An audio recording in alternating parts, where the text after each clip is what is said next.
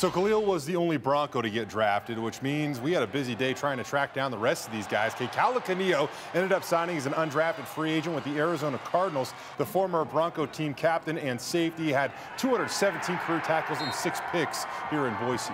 Over on the offensive side of the ball, former Boise State offensive lineman Jake Stetz has received rookie minicamp tryout invites with both the Seattle Seahawks and then the Denver Broncos the following weekend. Jake had a knee procedure about 4 months ago. He's continuing to get really healthy and strong as an ox like always, almost benching 400 pounds. Staying on the offensive side of the ball, former Boise State running back Cyrus Habibi-Likio received a rookie minicamp invite from the San Francisco 49ers. The cool thing about that, that's his hometown team.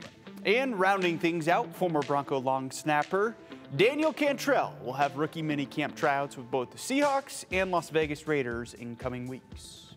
All right.